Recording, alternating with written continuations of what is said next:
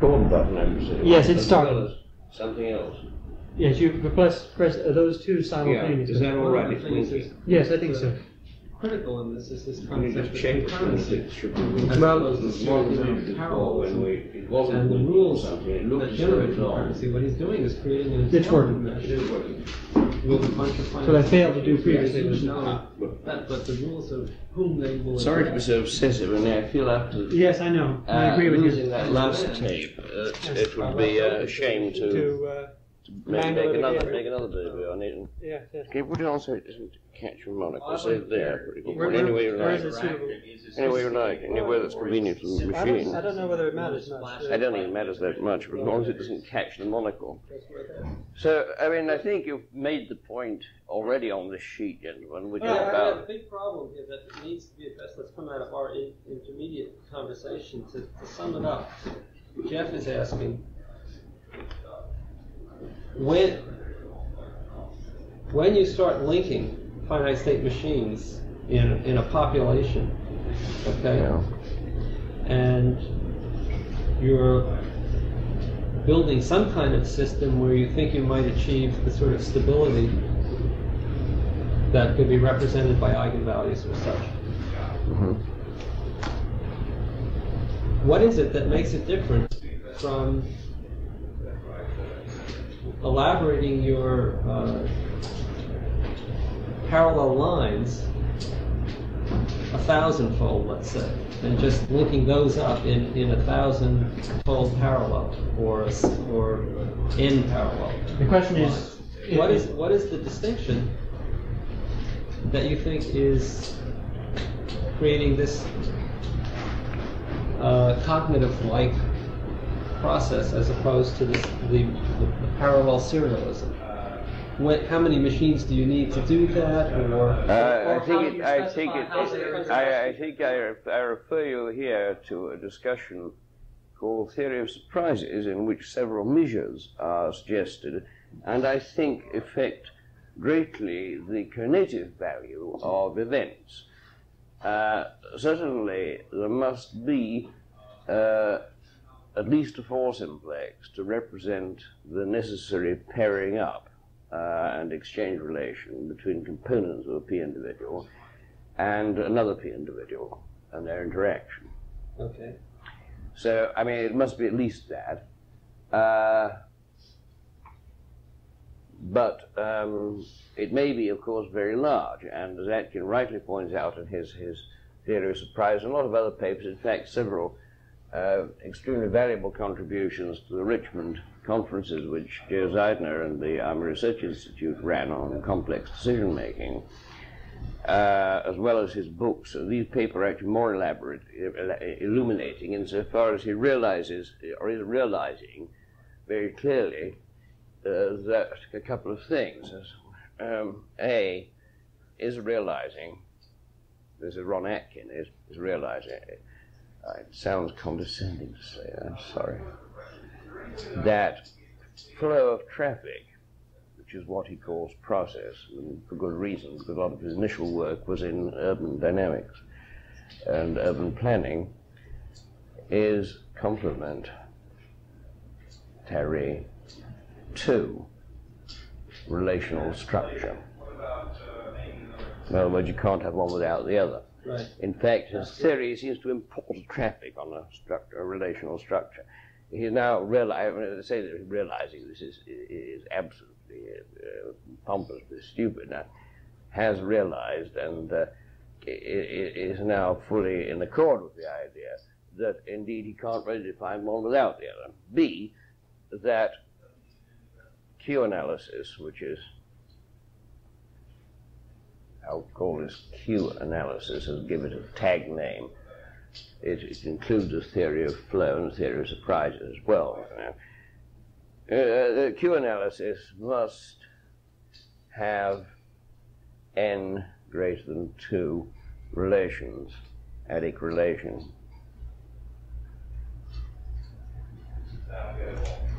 And this is N greater than 2 relations. n greater than 2 adic relations. Well, you see, because this relation here, for example, can be represented in the external algebra if you take enough different relations in a binary matrix, or a matrix representation of the binary. I just missed the words you said. N greater than 2 relations. Yeah. And you added something else. N greater than 2 adic relations, not n greater than 2. I mean, he has many relations at the moment, but if you have, even if you have a matrix to represent both, and it may be a graded matrix with numbers in it, or a binary matrix, it's a relation which is 2-adic. And you have decomposed all relations into binary, 2-adic relations. There are, however, ternary relations. How do you represent those? Well, generally, you can represent any relation in the field of infinite matrices. That's what the field of infinite matrices is about, infinite operators and their converses. But Richard Cook developed this field, incidentally, and he was my second mathematics teacher. Dr. Hudson was the first, and I used to have a rehearsal room in his flat. He was a very charming guy. I never studied officially under him. He was reader of mathematics at Birkbeck and developed, has written the only books on infinite matrices that I know of, and that have ever been written, I think, in full detail. And it turned out he was willing to help me with these things, these curious sorts of tensor-like operators, and twist tensor operators and things, and I learned a great deal from him, as well as having pleasure of using his studio as a rehearsal room for shows. That was in the days when Lina Manici asked me to write my first musical show consisting in an opera of her life, Countess Alina Manici, and had held court in Pimlico with the Lord Chancellor, a stage conjurer.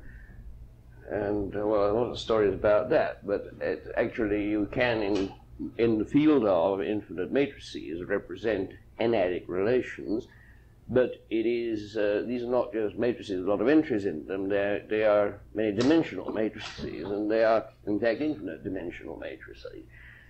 And the infinity does not apply to the number of cells in the thing.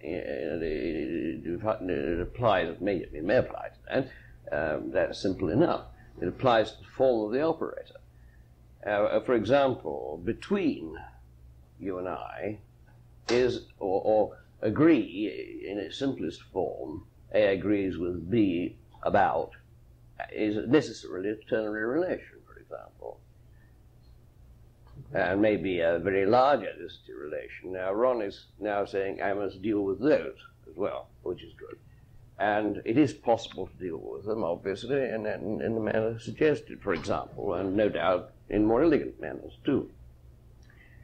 At any rate, I think we've gone through that bit to answer essentially the first few inquiries on them. Are you satisfied? Well, I think we need to ask some more questions. Oh, good, excellent. Even if we come back next week to continue. No, that's fine, that's great. I think that the difficulty is to ask what it is about the interconnection, for example, of the machines in your population, which is different from the interconnections of the machines in the parallel. Is it that instead of having interrupts where one machine stops and throws information to the other, you're requiring that the machines simultaneously impinge upon one another?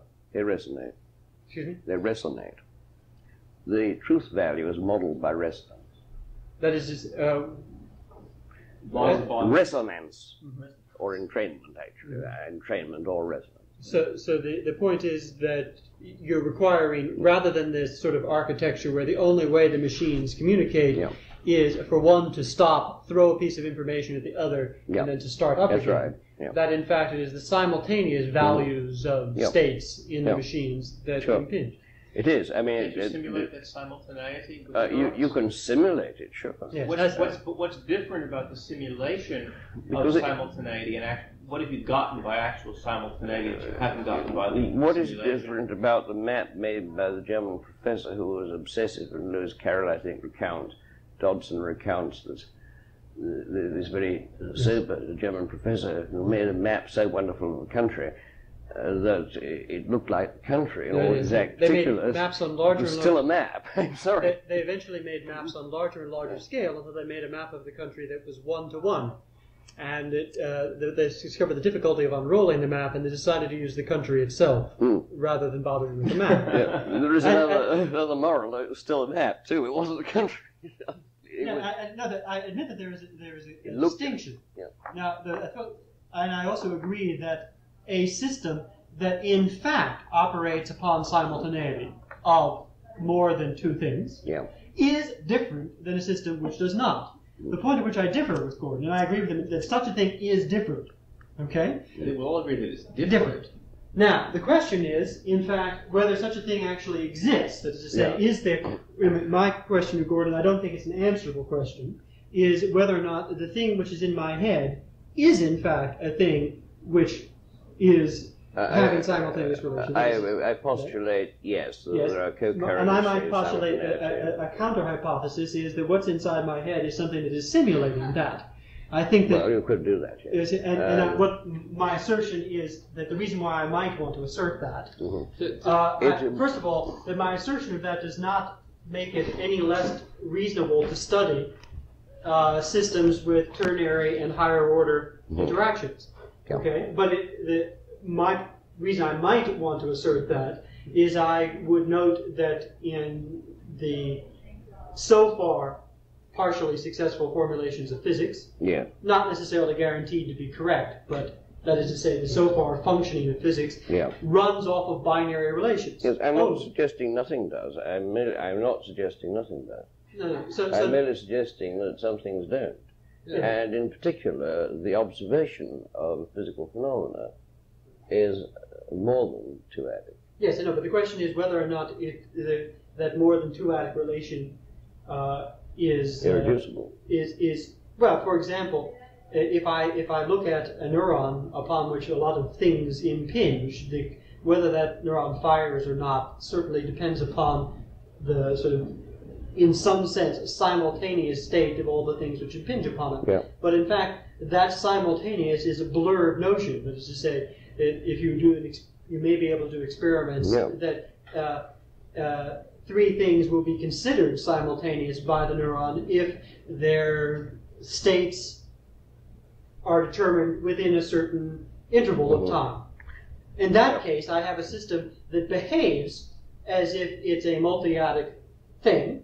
That is to say, what happens next is determined by not binary relations, but higher order relations. But it's in fact being run by something that is in fact running off of binary relations. It does this binary check, and then it sees whether several binary relations are satisfied within some interval of time. That's the difference between something that is genuinely running off of a multi-adic relation and something that is simulating that behavior. And I would suggest that a broader my feeling would be that if in fact there are genuine things which are not merely simulating this paradigm, but are that paradigm, that I would hope that the same thing would eventually propagate back into physics, for example. In other words, I would be comfortable with the notion that in fact this is a multi-adic machine rather than this is doing a very good job of simulating a multi-adic machine, but in fact not, if that would propagate it back. And I'm perfectly willing to concede. I think it should be.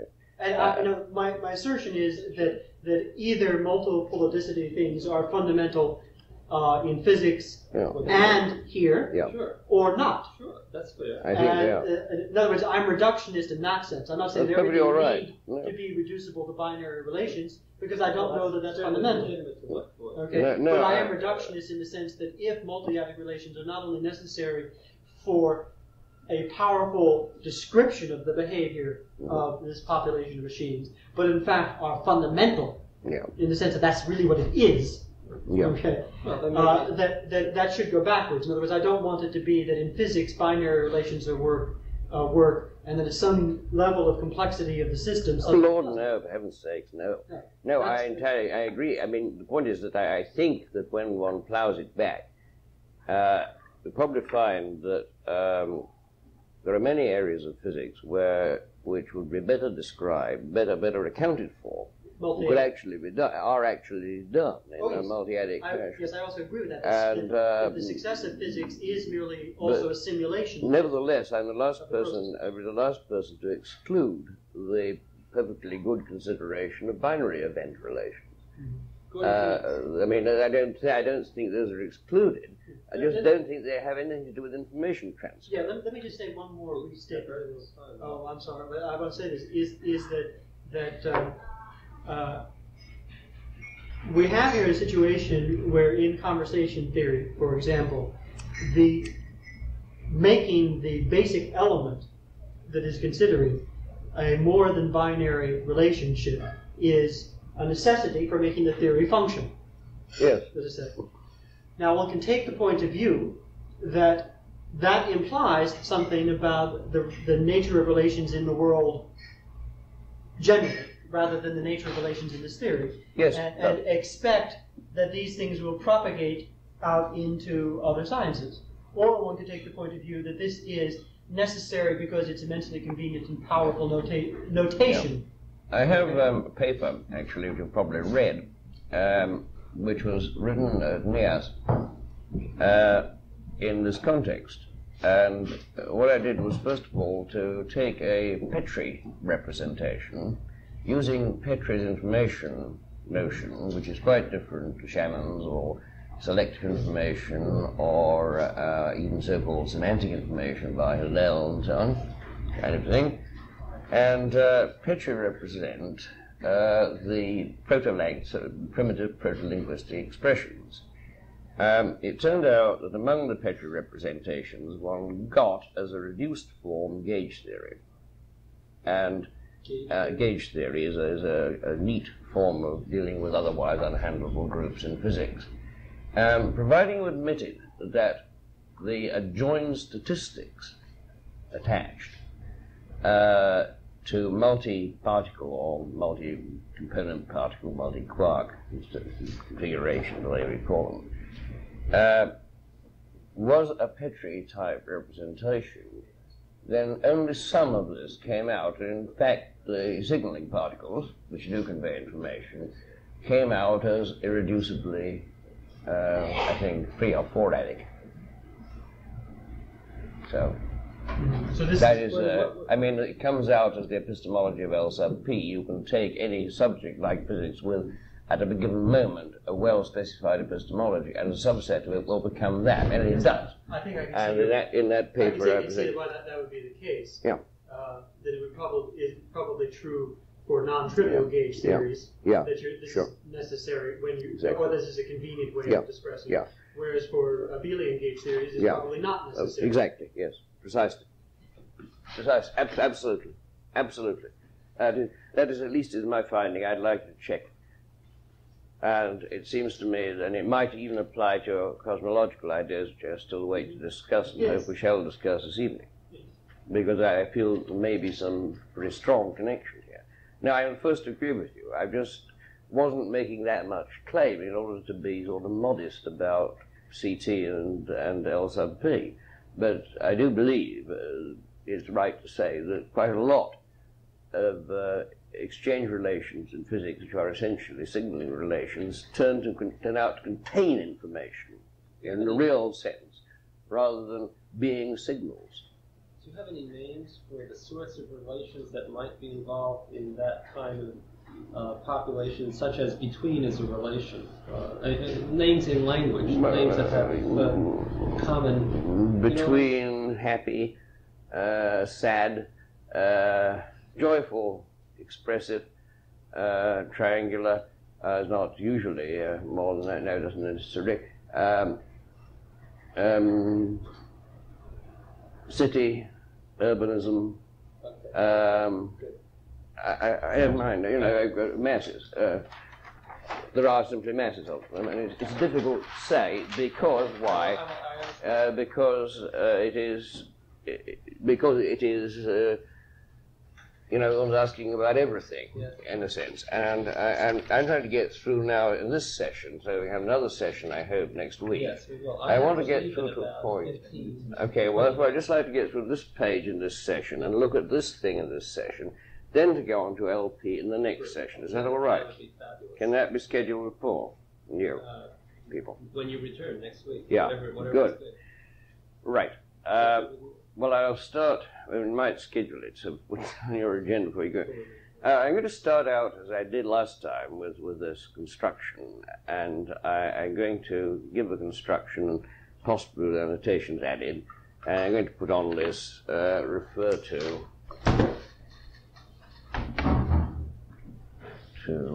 purple sheet. Next. In fact, to this one, I believe. It's the next sheet, isn't it? Yes, it is. The purple sheet's the next one. Now, I take it as I start out with a thing I call a procedure. Now, I could start at any place. This is the formal conversation theory. But, ladies and gentlemen, it is absolutely necessary to get it under your belt. I mean, either you have this or else you're not creating anything at all. And it isn't really there, it's there as a kind of nice piece of chat or something. And I'm afraid it's not all that easy to get it, because it certainly took me a little while to get it. Maybe it comes to you obviously. I think, well, an index or a name, which is used as an index, and it's going to be a name for a thing I'm going to call a P individual, or a organizationally closed informationally open system, which is isomorph. I call it a P individual, which may be a person, or there may be several in one person. I should use Z as an index of the labels A, B of these. I will use uppercase letters T for topic names. That is to say, for names of concepts, which are, in this case, personal concepts, rather than, I will also use those in a different way in LP, which is why I want to avoid difficulty over the notation. In order to simplify the notation, avoid a great deal of indexing. It is easier to have a slight ambiguity at this stage. So these are parts of personal concepts. And proc Z, the procedure belonging to Z, of the ith kind, I equals whatever you like, producing as a yet undefined T, is defined as equivalent to an ordered pair, consisting in a program or algorithm, if you prefer it, Zi of T, and comma, an interpretation which either is subscripted with the value of Z or the value of a universe of discourse in a P individual. So XY can either be universes, either value of Z, naming a P individual, or universes in a P individual, i.e. distinct things which may be attended to and would be independent unless put together by analogy relations. I would like just to make a note here that the observation of an agreement is, of course, a metaphor in the L-starred language where these prog bits are exchanged. And it is a metaphor designating an analogy in fact, namely the exchange. So it does not have a standard truth value. Metaphors don't. They have the value of a coherence, an analogy, which is created. Therefore, T starred for an analogy, in fact, in the program? Well, you exchange programs in that, sure, because, or algorithms or whatever, because, I mean, if we look at the diagram on this page, we are looking at just that very process where we're exchanging these things, and the content of the agreement is that which is exchanged. And they're written in a language which I haven't yet defined. I have defined it in that picture, but I haven't yet defined it here. And it's L, a conversational language. And they may be written in a conversational language, if you like, when they're interpreted or compiled in some medium. I remember we had, when I say the purple page, we had an area about medium and L generated from L sub P by hypothesis, anyhow. And we will give these sorts of letter to,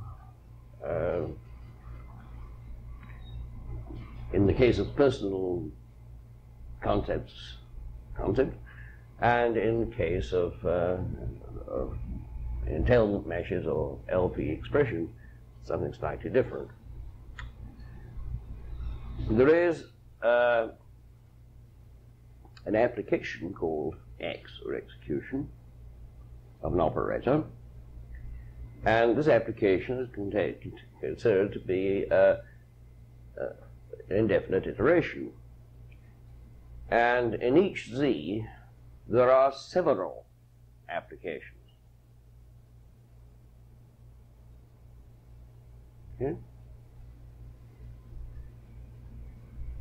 Now, from this we also get the principle of complementarity, which is that in an extended sense, this thing is an eigenoperator,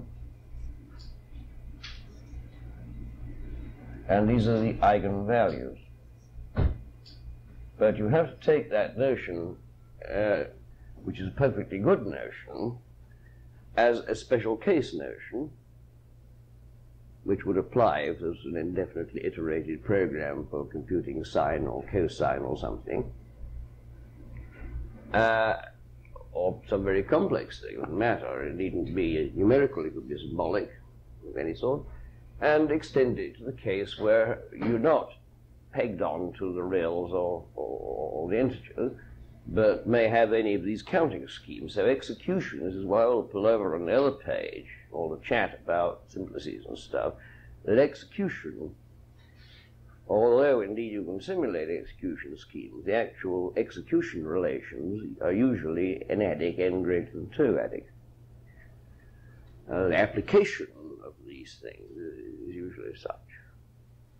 Now I'm going to go on to define another thing, and this is called a concept, and it's defined in terms of proc. It's defined as equal to, this is using BNF notation, if you like, proc con zt, okay? That's Z's concept of T. It's defined as equal to proc zi T, particular, ordered set, completely coherent collection, okay, of proc zit, z1t, z2t, or whatever, or to an unordered set consisting of an ordered set of zit and another unordered set of proc zj, j not equal to it. What is the becoming coherent with? What is the distinction between, the ordered and unordered here means things not yet rendered coherent, things rendered coherent? Yeah, that is all. That is coherent, ordered, parallel, coherent. And as fully. This is partly coherent, partly. And what does it mean for two procedures to be coherent? It means that they may be executed without conflict. Does it say simultaneously? Any or all of them may be executed without conflict. Simultaneously. Concurrently, simultaneously. Coherently, something like yeah. that. Not merely that they produce the same result, that's already taken as given. No, they must either be modified as programs, if in this case, or they may be modified by compiling or interpreting them in different bits of gadget. That is to say, something that could not be would be, for example, if you had two programs, procedures for doing something, but the effort to run them concurrently caused the individual to separate himself into two physical lumps, and one of them moving to Argentina, that would not be a use. Those would not have become coherent. Correct. Procedures. Absolutely correct. Now, the inclusion-exclusion principle. Sorry, I'll just use black pen. The inclusion-exclusion principle is inclusion-exclusion. Well, inclusion is simply X con ZT goes into TZ, the complementarity principle up here. But you can't have one without the other. And the exclusions, the only exclusion is any proc-in-con, or any con in particular, con ZT, X con ZT goes into RZ, something different, another index. In other words, the same procedures cannot produce different eigenvalues. But many procedures, of course, may produce the same. We now postulate a closed system, which I shall show you exemplars written down here, to represent a minimal form of concept, a minimal writable form.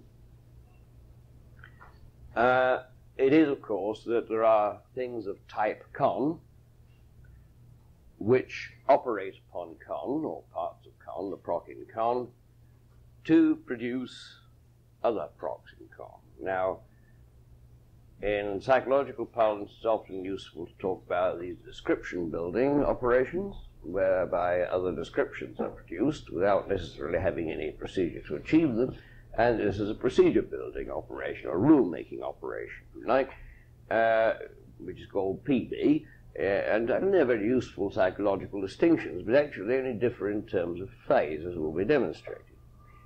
And con plus is of type con, con minus is of type con. They act, in this case, upon the thing complementary to the result of the procedure, or the eigenvalues of the procedure, to produce a different entity. Okay? They operate upon PZ, QZ, that's the execution of con ZP and con ZQ, to produce TZ, which is not in that set already. It doesn't exist already.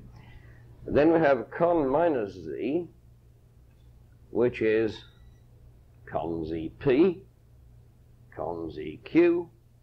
Other part of the argument is TZ, to produce proc ZT in connective con ZT.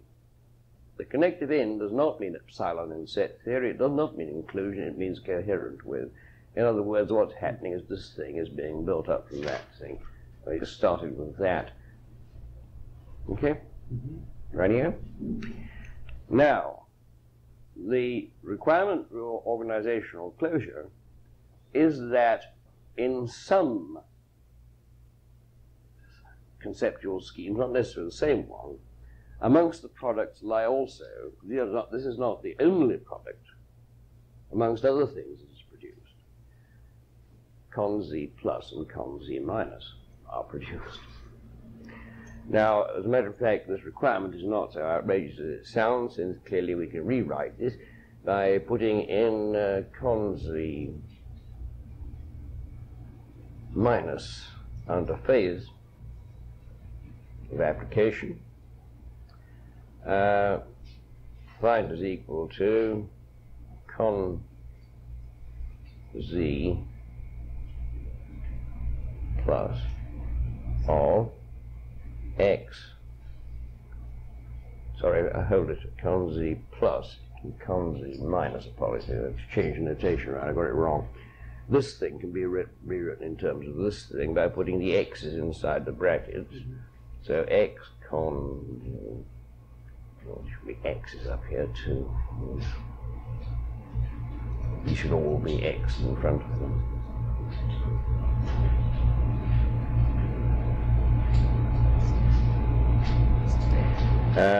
Putting this inside the brackets, x con z minus is equal to con z plus is equal to x con z plus actually.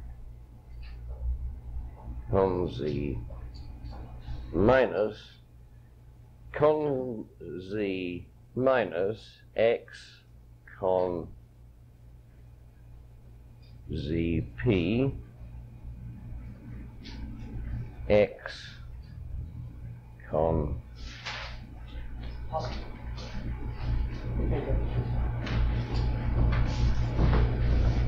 z zq dot dot dot dot.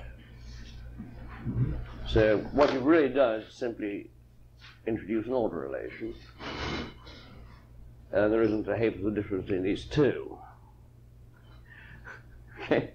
If you execute those inside the bracket, if you apply those inside the bracket, you'll obtain those results up there, because x con zp is pz, x con zq is qz. So what you require is that this con, special con if you like, is produced by at least some concept in a bundle.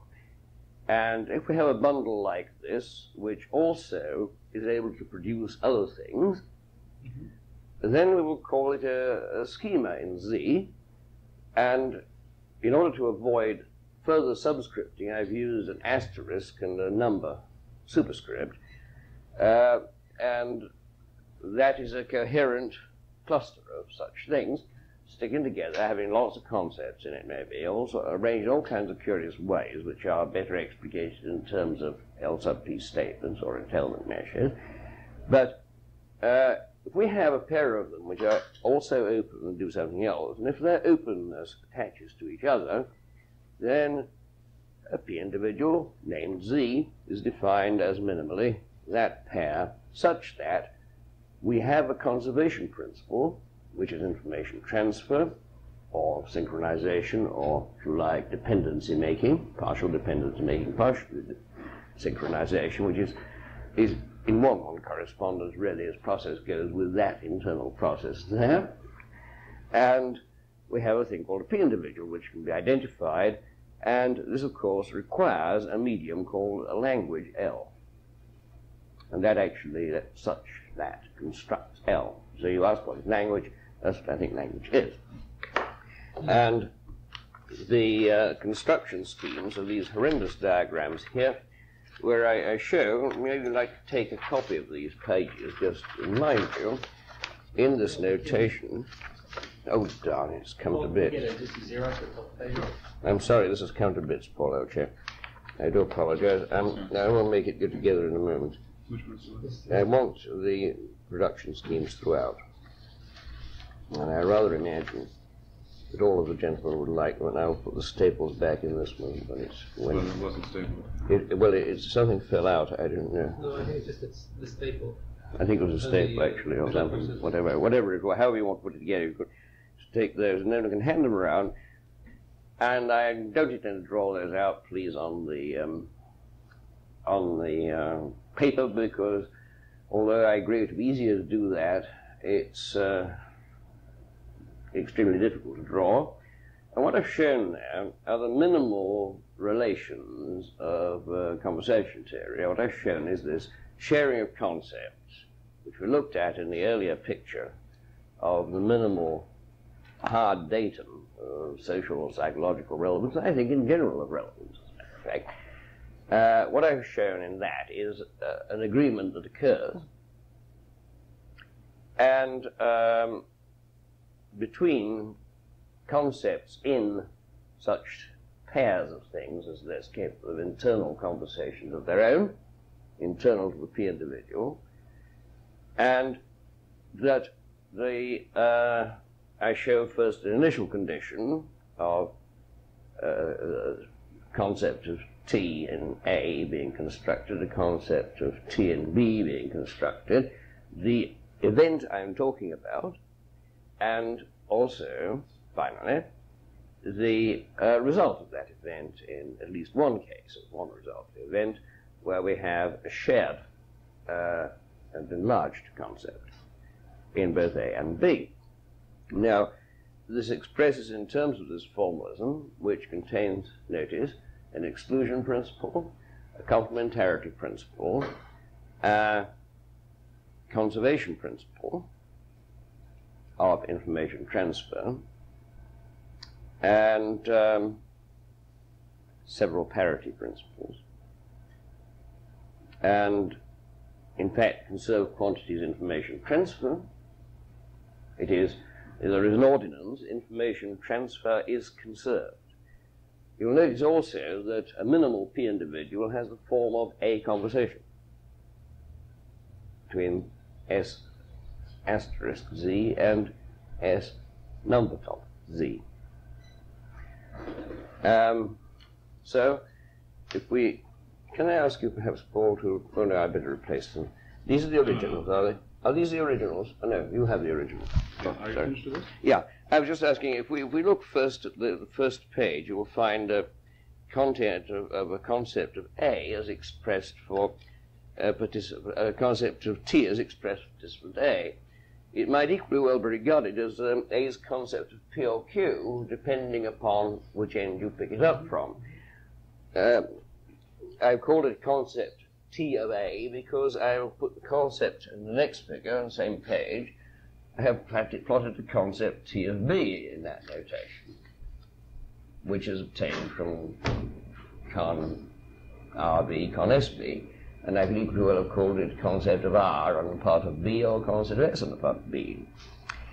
Now, that is the initial state. We might presuppose a very minimal kind of state, supposing that A and B are P individuals having this property, that incidentally is a parity principle there.